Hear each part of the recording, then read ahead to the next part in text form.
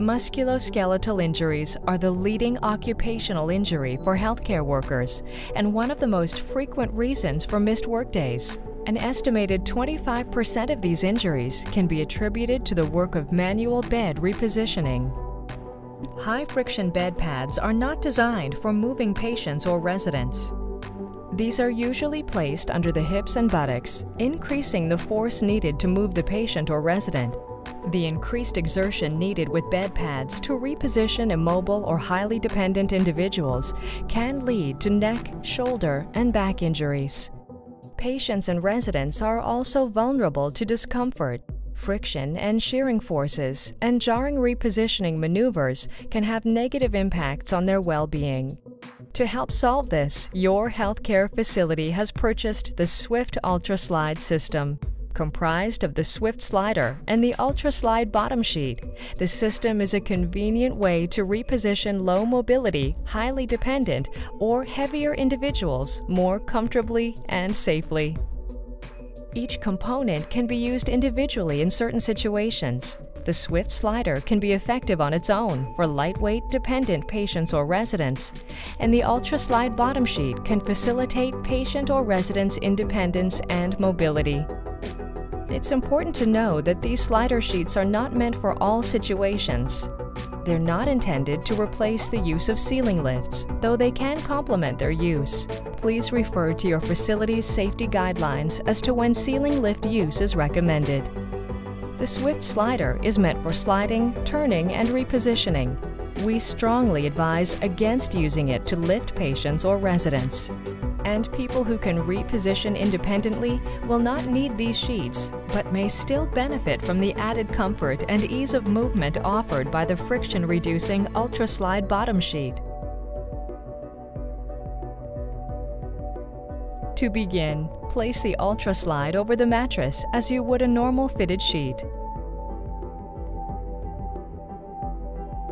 Place the Swift slider across the UltraSlide bottom sheet with the color sides facing each other. You'll want to position the Swift slider so that it supports the person's shoulder to hip area. You can place a bed pad, if needed, on top of the Swift slider. Then tuck in the side flaps.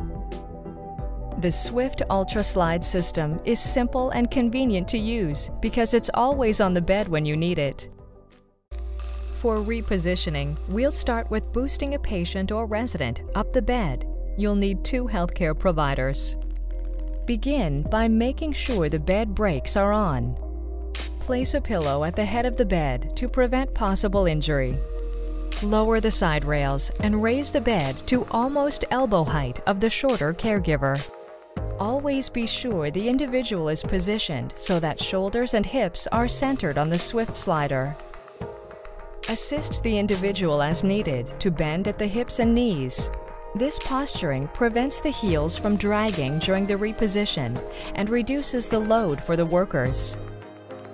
Next, untuck the side flaps. There are 2 methods you can use.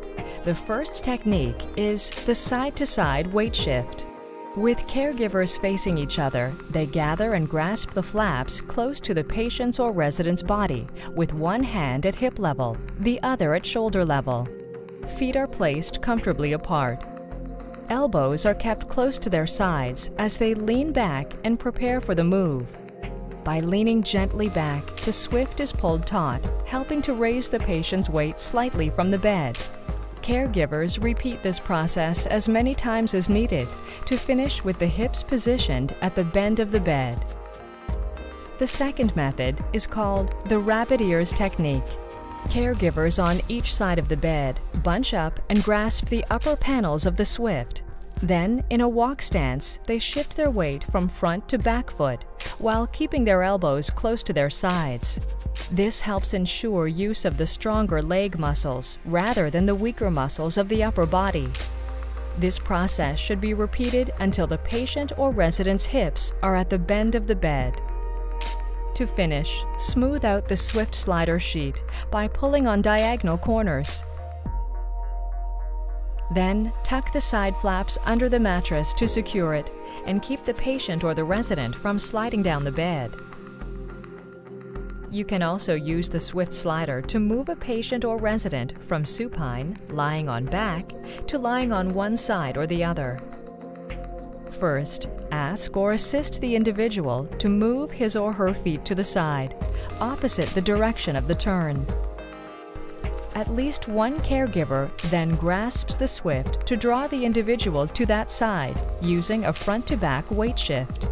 The same caregiver then passes the flap end of the Swift slider over the patient or resident to the caregiver on the opposite side of the bed. The caregiver receiving the Swift slider completes the turn by performing a front-to-back weight shift. The other caregiver can help by pushing on the individual's back and hip areas.